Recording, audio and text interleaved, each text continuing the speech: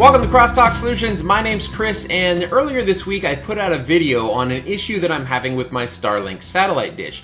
And in that video I mentioned that I have Starlink plugged into a network switch which comes through a VLAN all the way up here to my office. So I have it plugged into a switch in my garage, running through my network on its own VLAN up to a switch in my office.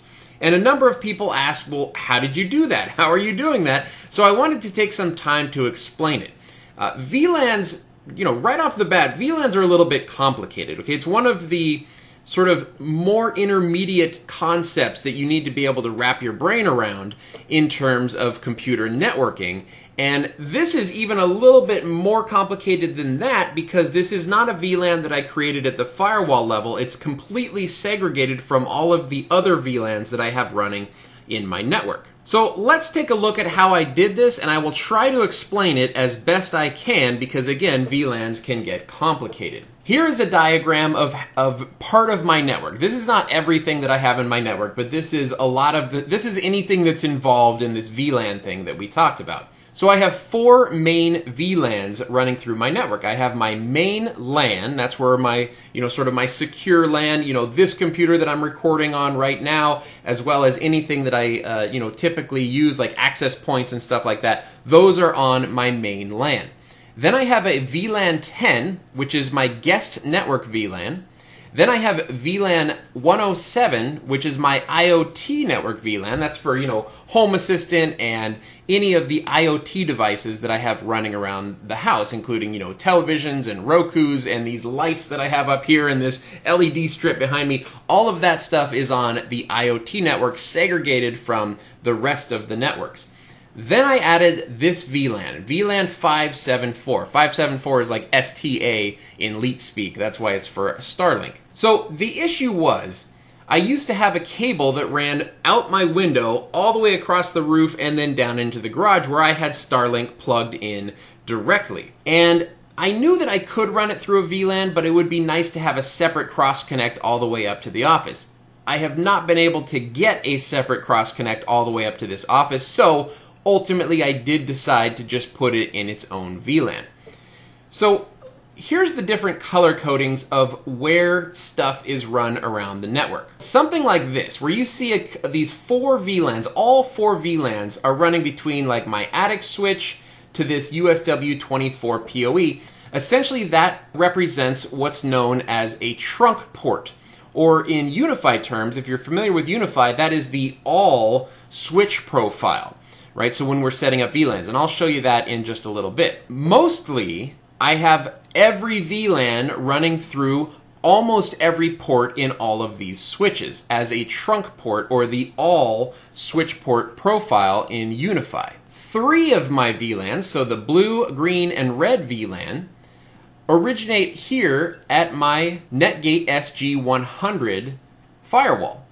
But notice that the yellow VLAN for Starlink, the 574 VLAN, is not in here. That's because in pfSense, I'll show you that now, here are my VLANs, right? I have VLAN 10, I have VLAN 107, and then this is 4091 is like the main VLAN. That's just a default that you have in pfSense, or the Netgate SG1100 appliance. So I do not have the 574 VLAN in pfSense at all, because it doesn't need to be there. It's totally separate. It doesn't need to have its own DHCP server for that network or anything like that. It was literally just a VLAN I created to get my Starlink connection over to the WAN interface of my edge router. So no VLAN 574 here, which means I only had to create the VLAN in UniFi. So here we have UniFi, and I've got a number of VLANs, including VLAN ID 574. So let's take a look at that VLAN. And it's very, very simple setup in UniFi. I gave it a name, I checked VLAN only, and then I gave it a VLAN tag, or a VLAN ID of 574. That's it. That's all you have to do in UniFi, and now you have access to that VLAN. Going back to my document now, here we can see, let's sort of just follow the line from start to finish. Here we have the Starlink satellite dish. That comes over here and it plugs into this Starlink PoE injector, the included power brick that comes with Starlink, which has two sides. It has one Ethernet port that powers up the dish and a second Ethernet port that goes out to my equipment. So we're basically running that second Ethernet port directly into this USW Lite 16 PoE switch in my garage. What I've done on that PoE switch, the 16 port Lite PoE switch, is I made port 5 untagged for VLAN 574. Okay, so what does that mean? This is where we kind of get into some of the complicated stuff with VLANs. So here we can see the ports for that USW Lite 16 PoE. Notice that I'm still at 100 megabit full duplex because the Starlink issue has not been fixed yet. But if I edit this port, notice that the switch port profile for this particular port, port 5 on that switch, is set so that it's Starlink only, okay?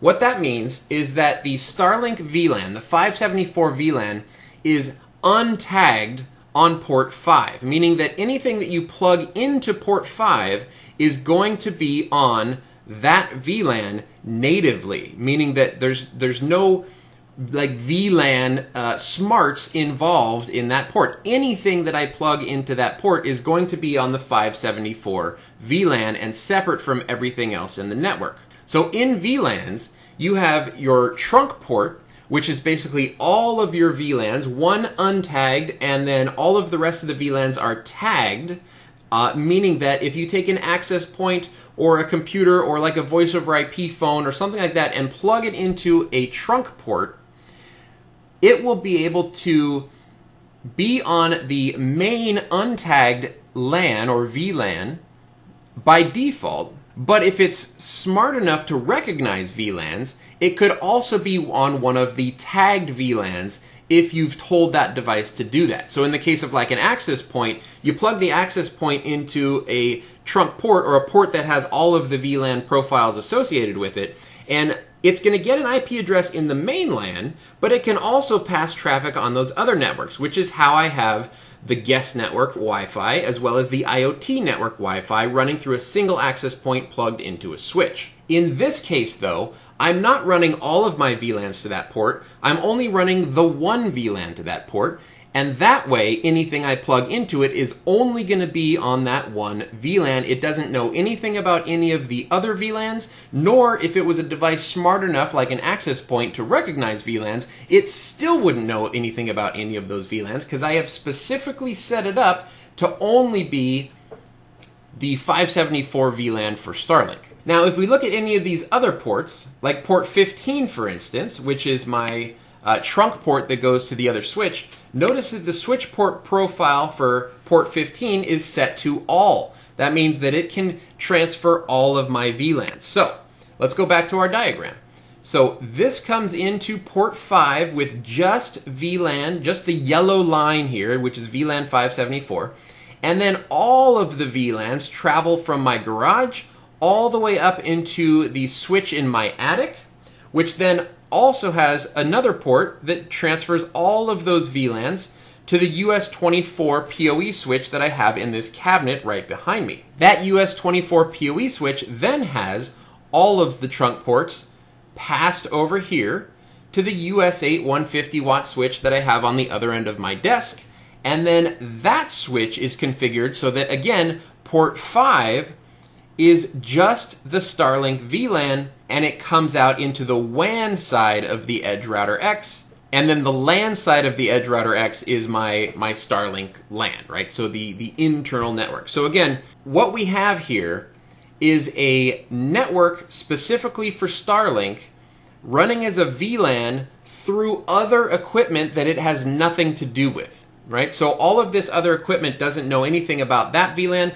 and really, I have this running as a trunk port, but if I were doing this in an enterprise capacity, I would segregate it even further. So what I would do is for any port that wasn't specifically a trunk port, like any port that I'm just going to plug a VoIP phone into or an access point into, I would change the switch port profile so that instead of it being all, I would actually just only give it the VLANs that it needs, which would be my LAN, my guest network, and my IoT network. That would be like the best practice, right way to do things. But since I'm just here in my home and I have full control over all the equipment, I'm not worried about plugging into something that's gonna, hop on VLAN 574 and take part in that Starlink VLAN. But just for kicks, let's go ahead and set up a switch port profile in that manner for my other VLANs so you guys can see what I'm talking about. So in Unify, I'm going to go to Profiles, then I'm going to click on Switch Ports, and then I'm going to say Add New Port Profile, and we're going to call this Non-Starlink VLANs. We're not going to worry about the PoE stuff. The native network is going to be LAN, and then we're just going to select the 107 IoT network and my guest network. I'm not putting any other networks that I have in this switch port profile, and we're going to go ahead and say save. Now if I go back to any of my devices, and let's open up the ports for instance, the USW industrial that I have in my attic, we can see port 8 is the U6LR, so my main access point. If I edit that, I should now be able to choose non-Starlink VLANs for that port. So again, the right way, the best practice way to do this would be to make that switch port profile and apply that switch port profile to every single port and every single switch except for the trunk ports between switches that actually do need to carry all of the VLANs, or any port that I am specifically setting as untagged for the Starlink 574 VLAN. All right, so that's basically how I did it, and yeah, even as I'm explaining it to the camera here, it's super confusing, right? Just because VLANs in general are super confusing, so don't worry if you didn't catch everything that I said. It's just one of those learning curve things that takes you a long time, and then eventually VLANs just kind of click and you understand how they all work. So if you guys have any questions about this, put it down in the comments below and I'll see what I can do to answer any questions that come in. Alright, hope you guys enjoyed this video. If you did enjoy the video, make sure you give me a thumbs up, and if you'd like to see more videos like this, please click subscribe. My name's Chris with Crosstalk Solutions, and thank you so much for watching.